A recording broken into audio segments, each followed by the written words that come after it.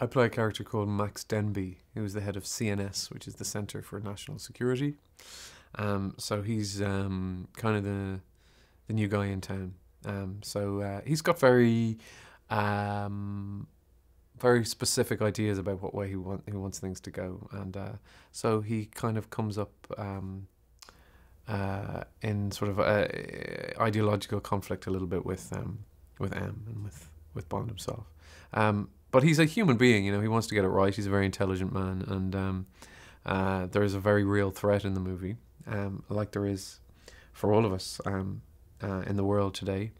So he's got a very specific idea about what role surveillance plays in the modern world.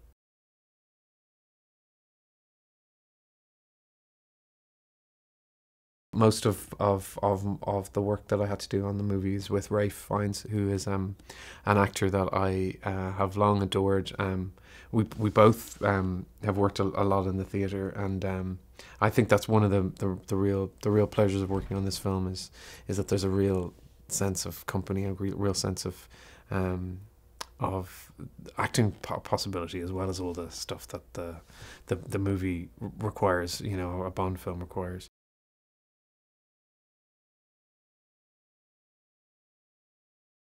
You get a really fantastic sense from Sam that this is what he gets up in the morning for, and that every aspect of it he's interested in, and he's keen to answer the questions. He's also great fun. I think it's really important to have that sense of humanity. He's a really good person to be on set with. You feel like he's absolutely there with you and really supportive of you. And I'm very appreciative of the fact that, having worked with him in the theatre, that he wants to work with me again, because I'm thrilled to be working with him again.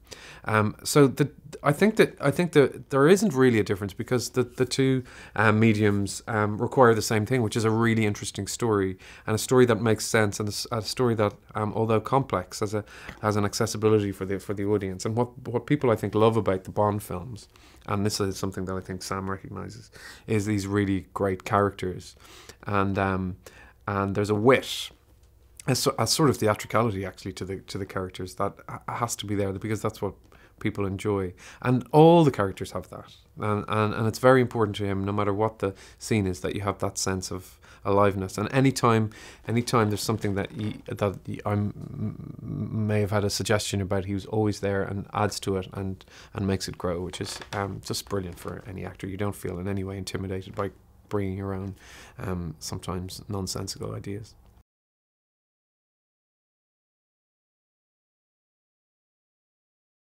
I have a very snazzy office. I remember in my desk in the drawer, which is not mentioned. It's not mentioned that I opened the drawer in the scene, but I was just waiting for the camera to be ready, and I reached down, and there was absolutely beautiful CNS headlined paper, little Max Denbigh cards.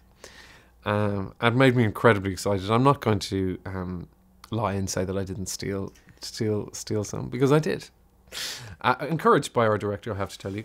But it just shows the level of the production design, because there's absolutely no way that people might even ever have opened that drawer. It certainly wasn't in the script, and just the attention to detail is absolutely extraordinary across the board, and that really makes a difference. It makes you sense that people care, and a whole group of people. We have a big crew, but when everybody is really fighting to make it the best it can be, it's just a really exciting thing.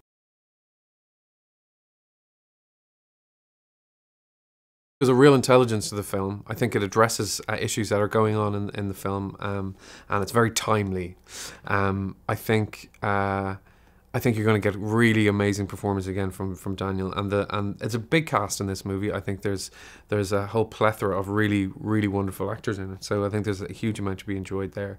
You've got incredible set pieces. The production design is amazing. So you get intelligence, you get entertainment, and you get a little bit of wit, and you get a real sense of humanity. And maybe you should get yourself some popcorn too.